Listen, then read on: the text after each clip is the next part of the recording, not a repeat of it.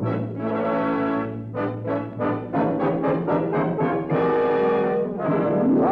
we hail.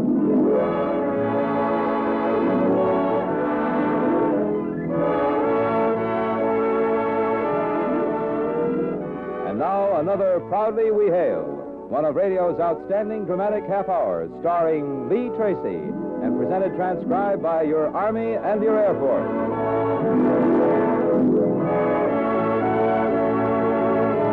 From Radio City, New York, here is your star and host on Proudly We Hail, the distinguished Broadway stage, screen, and radio star, Lee Tracy.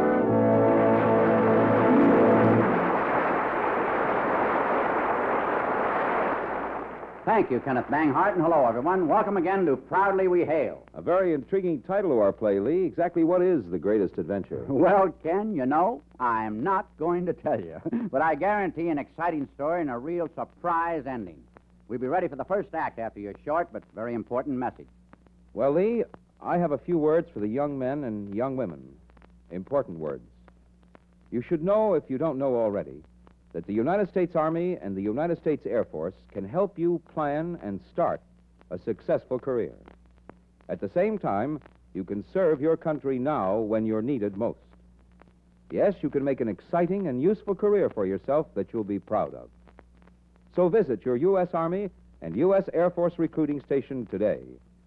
Find out about the many opportunities for service to your country in either of these two great branches of the service. And now, with your star Lee Tracy in the role of Reb, your Army and your Air Force present the Proudly We Hail production of The Greatest Adventure.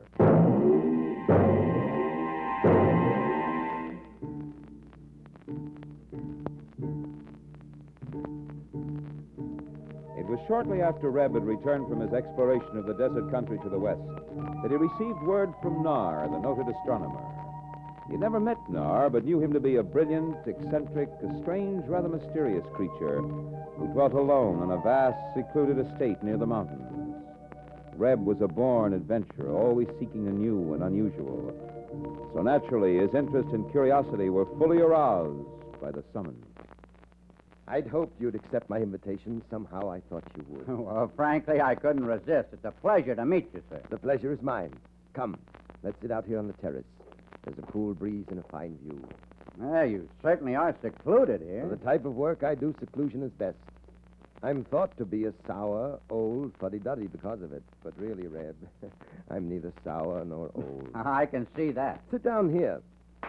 Zuko, bring some refreshments, please. That's better. I've been working too hard. It's good to sit down. You're right about the breeze and the view. Is all that yours? All of it. Magnificent, isn't it? It's a view you could never tire of. Exactly. Tell me, Red, are you rested from your latest exploit? Completely. Must have been a fascinating experience. It had its moments. You know about what we found. Oh, yes. You may be a little surprised to hear that I followed your travels and adventures very closely for some time. And now it's my turn to ask why. Put everything there on the table, Suko. We don't wish to be disturbed under any circumstances. That Suko moves rather quietly. A very efficient specimen. Now, you were saying... I was asking, why the interest in me? Here, try some of this. My own special concoction. Naturally, there's a very good reason. Can't you guess? Well, I try, but I don't like to. Why play guessing games? Say, this is delicious. I thought you'd like it. Yes, you're right. There is no need for guessing. At this point, until I see your reaction, I can only give you the bare essentials and ask you, should you not be interested to give me your word that you will never repeat any of this? You have my word. Good. As you know, I'm an astronomer. There are few, if any, who know the universe and its working as well as I. Well, I have planned an adventure, an interplanetary trip. It is not a trip which I can take alone. I need assistance, someone to go with me. And you'd like that someone to be me? Well, I'm flattered, but why me? I know no more than the next about the stars and their courses. Frankly, I thought you'd show a bit more surprise about my plans. You realize no one has ever attempted a thing like this. I know there's been a lot of a century or two, but at that I'm not surprised. Matter of fact, I suspected as much. In one sense, I'm disappointed. But in another, I'm not. I'm glad to find that you have a brain as well as brawn. You still haven't told me why you'd like me to go along with you. Because on this adventure, I'll need someone upon whom I can depend. Someone who's used to the unusual. Someone with courage who can act quickly in a pinch. There isn't anyone who fits that description better than you. I can teach you everything else you'll have to know. I see. How and where are you planning to go on this trip? I'm sorry I've told you as much as I can for now. If you're interested enough to join me, No. Oh, Hala. Come join us. Hala, this is Red, whom I'm sure you've heard of. Oh, yes. Everyone has heard about the great Reb. How do you do? We were just talking about... I'm sure you were. And has the great Reb agreed to go with you, or is it a little too fantastic even for him to swallow? Now, Hala. What I really came to say was this. The last experiment was a success, and we'll repeat it again in the third time segment. Do you wish to be there? Of course, that's wonderful. Now, if you'll excuse me, I'll get back to work. A pleasure to meet you. You know, I had the distinct feeling that she didn't like me at all. I must apologize to you. I'm afraid it's all my fault. You see, she wants to go, too. Well, why not let her? There will only be room for two of us. Who is she, anyway? My ablest assistant. She's really very charming. Pretty, too. Well, Red, how much time would you like to think this over? I don't wish to rush you. A trip into space. Where? I know not. How? I know not. The first trip of its kind. I'd never forgive myself if I didn't go along with you.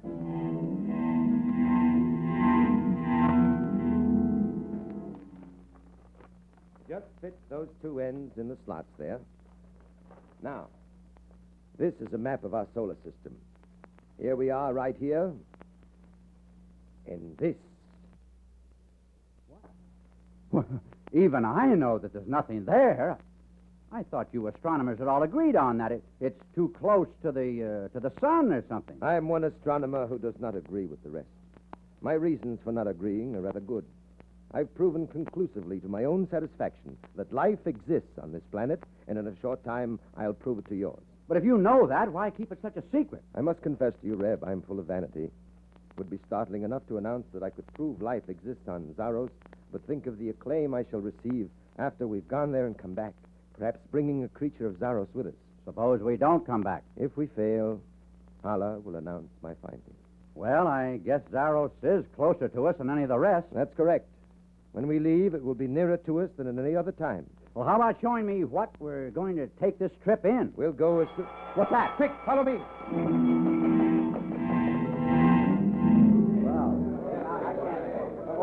What happened, Hala? They tried again. Did you catch any of them? One, they're bringing him in now. Say, what's this all about? I'll explain in a moment.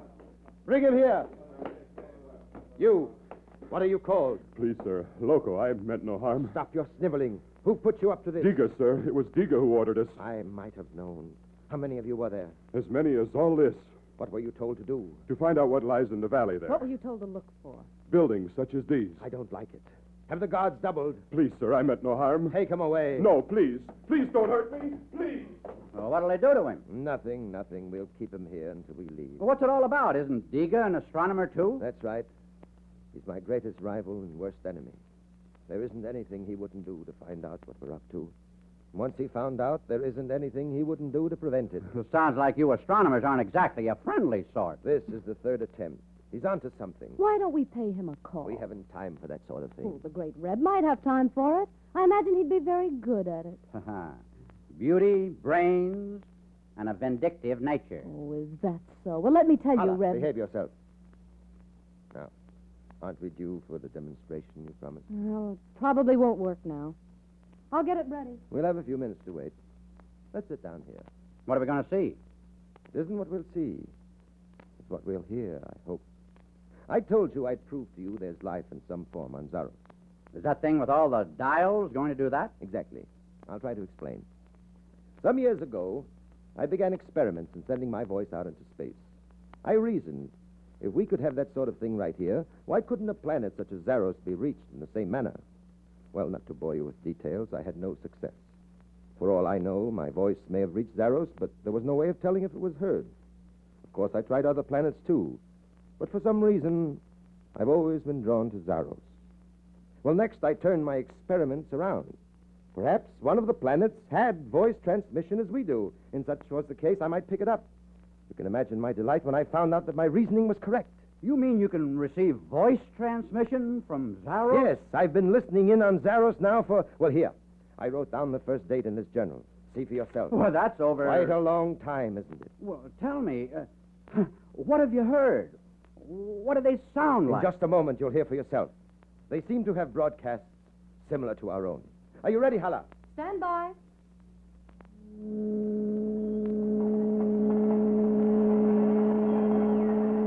Well, sometimes there's so much interference that we get nothing. I hope this won't be one of those times. You heard what Hala said. Can't you get rid of any of that, Hala? No, it's just getting worse. We better try later. You might know. Well, we'll have many more opportunities. All right, Hala, shut it off. When can you try again? Probably not until the sixth time segment. Well, tell me, what do they sound like? Well, it seems they speak in a number of different dialects. One of which is not too different from our own. And you'll be amazed, astounded, completely bowled over when we tell you that we have learned it and can understand it and speak it. I am amazed, astounded, and completely bowled over. And more than that, I think it's incredible. She's right. We know a great deal about the creatures of Zaros. Don't keep it a secret. Tell me. Well, technically, they're not too far behind us.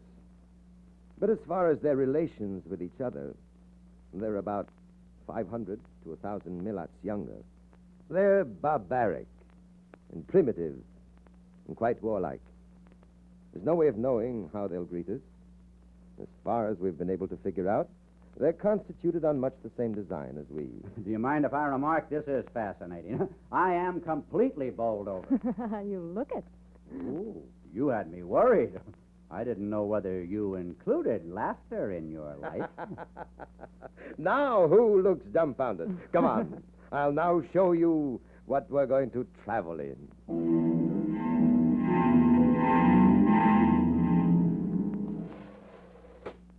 Well, there she is. What do you think of it? Beautiful. I've never seen anything like it. It looks big enough to carry more than two. Most of the space is utilized for fuel. It'll be a long trip. How soon? Not for quite some time. There's still much to do. And we can't go until Zaros is in the right position. You know, I'm growing impatient already. Oh, Nar, why can't you take me, too? You know there'd be room enough. I'm sorry, Hala. You're too young. Too lovely. And should we fail to come back, there must be someone to hand out the facts. I'll see you later. Poor Hala. I think I know how she feels. To think of going out there, into space, the millions and millions of lonely miles of nothing, and one small light to aim for. One small speck where life grows as it does here. It is the greatest adventure of all.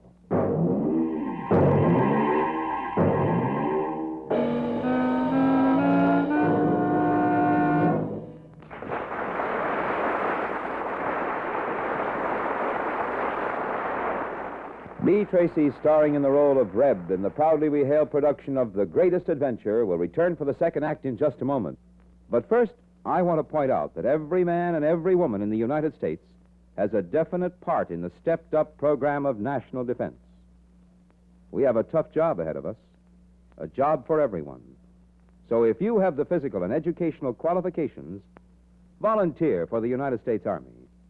You'll share the feeling of satisfaction in doing your part for our national defense. Visit your nearest Army and Air Force recruiting station. Take it up with them. There are many opportunities for technical training in the Army. Your local recruiter will be glad to give you all the necessary information. See him today. You are listening to Proudly We Hail. And now, with your star, Lee Tracy, in the role of Reb, we present the second act of The Greatest Adventure.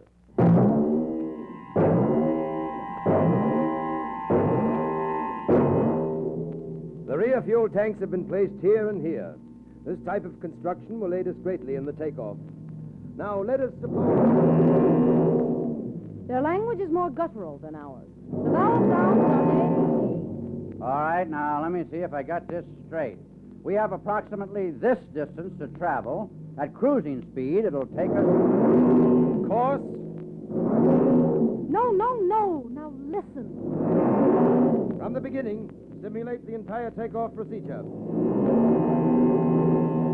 Pressure. Gravitational pull. How far? Again. Once more. Again.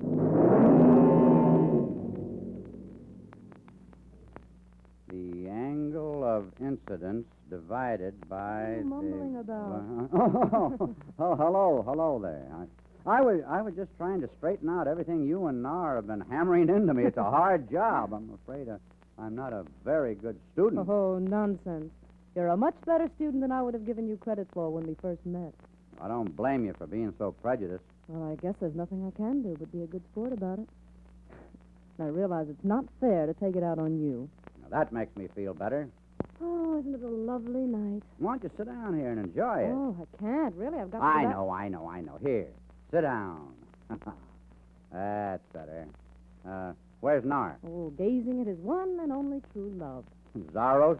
Who else? How did you come to work for him? I was recommended by the university. He was looking for an assistant. And he took one look at you, and that was all. Oh, no. He was a perfect beast. He cross-examined me until I was ready to tell him I didn't want the job. But you didn't. No, I didn't. Remarkable, isn't he? Oh, yes. In many ways. You know, I'm sure that only Nar could have convinced me at our first meeting that what he had in mind was not the wild dream of a quack. I've had complete confidence in him from the beginning. I actually think his ship will take us to Zaros, and that our only danger lies in something unforeseen happening out there in space. You're not afraid? Oh, I don't think so. Excited, eager to be gone. I dread the thought of your going. I'll be left here to watch, to sit alone and think somewhere out there amidst the countless flickering lights of the universe, there's a tiny speck of light, smaller than all the others, hurtling through the uncharted and untouched regions of space, on its way to somewhere or nowhere. And your dread will be because you're not there with us? In part. Ella, come on. They've gotten in again.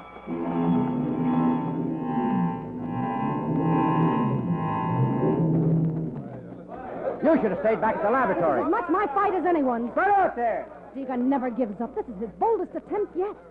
Have they managed to get inside like this before? At least not far enough to matter. Put those lights on them. Get down. Hella, are you all right? I stumbled. What a fool I am. Oh, don't frighten me like that. Keep down. You up there. Put on your arms. You're surrounded and outnumbered. Come on, be quick about it. What are you doing, Noise? If you don't give up fast, you'll find out. All right, we're coming in. Hold those lights on them. Keep down, Hella. Oh, Nar was right. About what?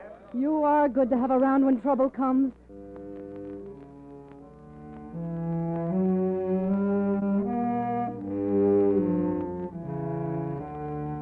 I don't like it. There's no way of knowing that we got them all. That bunch may have given up on purpose. I thought of that. I've pulled your guards into the valley, an outer ring and an inner ring. I don't think they can get through it. You don't know Diga. What about getting to the source of the trouble? There's no time for that. I don't believe in such outdated and uncivilized actions. I could appeal to the council, but if I did, it would mean divulging everything. We can't do that now, but we can do something else. What? We can put ahead our departure. Well, won't that throw your timing all out of kilter? I can compensate without too much trouble. How far will you put it ahead? I've thought it over. We'll leave at the end of the 5th time segment. Tonight. Oh, no. Why not?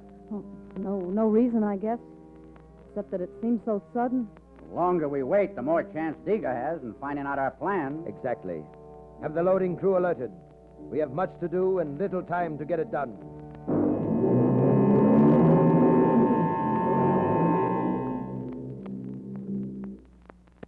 All right, close the after port. Well, Hella, that does it. Yes. Nar will be ready soon. Let's step outside. For a fast farewell? Now, you mustn't look so downhearted. I know. When we're out there, Hella, I'll think of you. And I, you, Red. When I came here, I had nothing to lose. I've had no one to leave wherever I went. It's better to go knowing someone is waiting for your return. Whatever happens, I'm glad we met. Glad that I came to know you and, well, in spite of myself, found that... Oh, Red.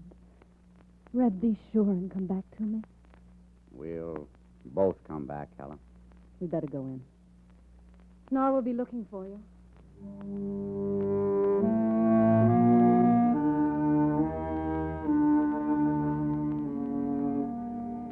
I'll, once we're aboard, clear the valley. You'll be able to watch us from the terrace. All right. Goodbye, Nora. Good luck. Oh, cheer up. We'll be back in no time. Maybe if you're if you're good, we'll take you on the next trip. I wish you'd take me on this one. Well, you haven't much time. You better get aboard. Come along, Red. Wait for me, Hala. Go now. Close the port. Check your instruments. Equalizers neutral. Central panel free. Fuel selector set. Dynoscope at 0. Trajectory. Have you tested your straps? Yeah, everything. Then I think we're ready.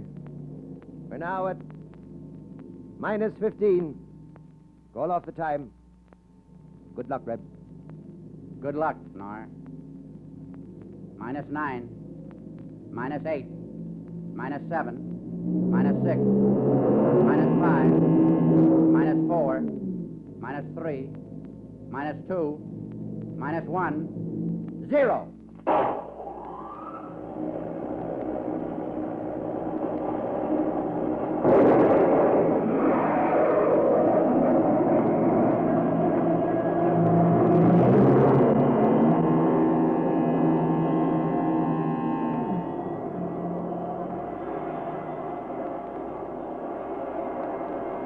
Nar, you all right? I'm coming around. Hey, that was some takeoff. It was a bit violent. Did your straps hold? Sure. Is it all right to undo them? Yes, we'd better. We've got a lot to do. Can you believe it, Nar? We're really on our way.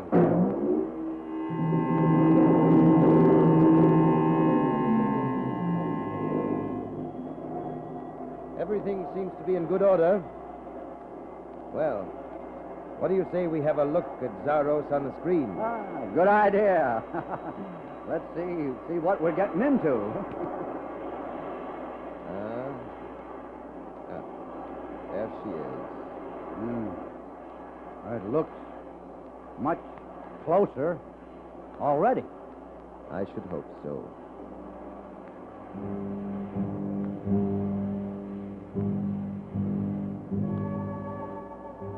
The planet Zaros.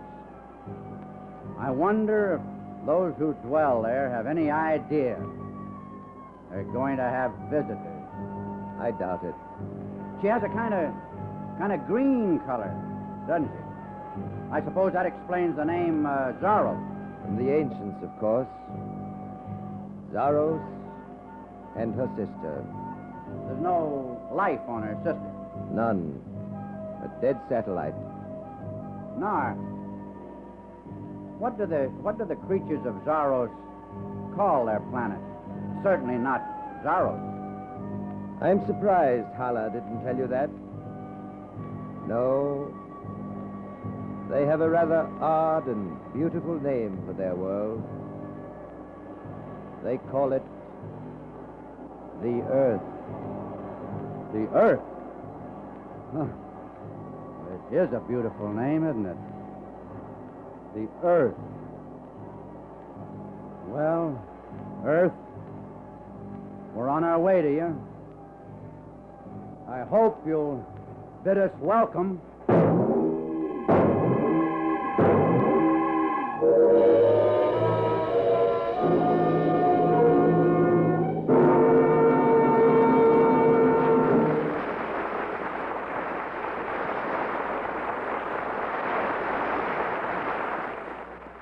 star, Lee Tracy, will return with a word about next week's show in just a moment. But first, a special message from our star, Lee Tracy.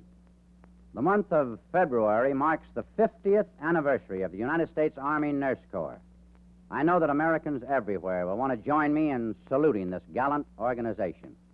For half a century, Army nurses have served patients in military hospitals in the United States and around the world. For half a century, Army nurses have earned tributes wherever American troops have been stationed. For instance, here's one tribute from a surgeon in the Far East Command, and I quote, "The members of the Army Nurse Corps have all distinguished themselves by their devotion to duty, their utter disregard of working hours, and their willingness to do anything that needs to be done at any and all hours. They have displayed courage, stamina, and determination. They complete every task with which they are confronted in a superior manner," unquote. Yes, let's all join the thousands of grateful patients in saying thanks. Happy birthday, Army Nurse Corps. Lee, I'm sure we all feel the same way in congratulating the United States Army Nurse Corps for its many years of wonderful service to mankind.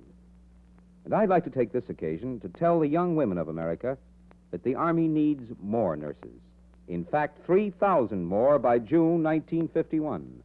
So if you are a registered nurse, find out today whether or not you can qualify for a commission. Write or wire the Surgeon General, Department of the Army, Washington 25, D.C. I repeat, the Surgeon General, Department of the Army, Washington 25, D.C.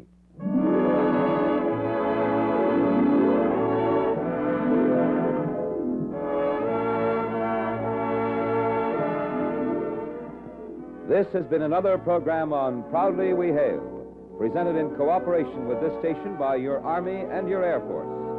Proudly We Hail stars Lee Tracy. Supporting Mr. Tracy were Joseph DeSantis as Nar, Helen Christian as Hala, and George Clark. The Greatest Adventure was written by DeWitt Kopp. The music was composed and conducted by John Guarnieri. Proudly We Hail is directed by Charles Wilkes. This is Kenneth Banghart speaking, and here again is your host and star, Lee Tracy. Next week, our Proudly We Hail play involves a successful writer, a beautiful young lady, a witty Irishman, high speed on a California highway, and a mysterious house in the fog. We hope you'll be with us. Goodbye.